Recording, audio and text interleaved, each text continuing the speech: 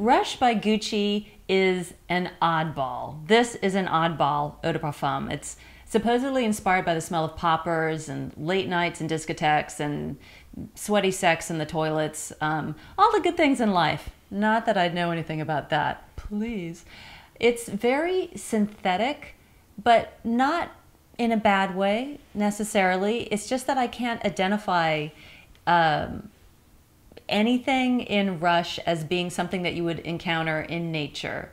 Hey, nature doesn't always have the last word. There's a lot of pleasant smells that can be created in the lab or with poppers, apparently.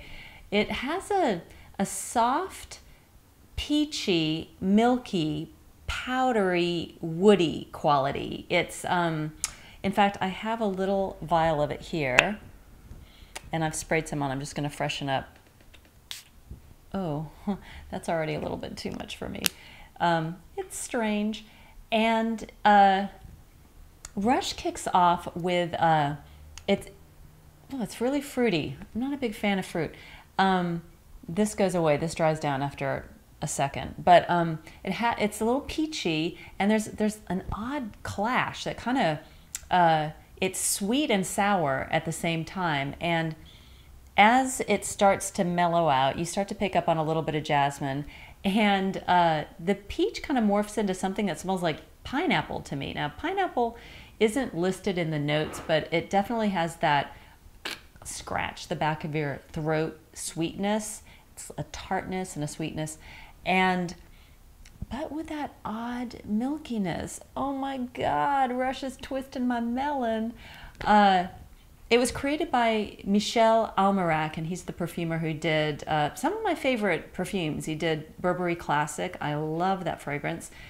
He did Grès Cabaret, gorgeous, dry, woody rose. And he also did Gucci pour Homme, which is great as well. And this one is interesting because it does, once we get that strange, like, fruit attack burst out of the way, it does just kind of hover in a just a slinky little cloud around your skin. It's soft, it's quite milky, and doesn't really resemble anything else that you'd find on the perfume shelf. I guess you'd say some distant cousins are Christian Dior Hypnotic Poison, which also has that milky aspect. Milky, I don't know why this is the hand gesture for milky. Yeah. And it also reminds me a little bit of Thierry Mugler Alien, which is that bonkers menthol, jasmine, and creaminess, which is just like, if you put it in a glass, it would curdle like milk and lemon. And this Rush has a little bit of a resemblance to that, but it's still marching to a different drummer. The interesting thing about this is that when you first put it on, and once that crazy peachy candy thing dries down, it's soft, and it doesn't attack people's noses. It just kind of slinks in there. It just makes itself more persistently there in people's consciousness. It's a little narcotic in that way. Oh, getting back to the poppers.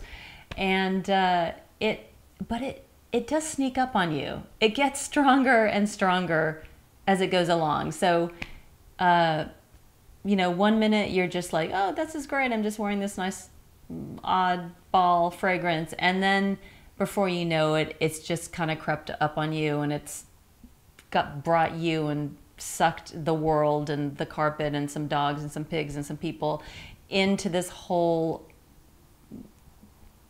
morass of Rush. It's a little bit like The Blob, if you ever saw that movie. It's in fact a lot like The Blob, but with less screaming, if you're lucky. I'm Katie Puckrik, and I smell.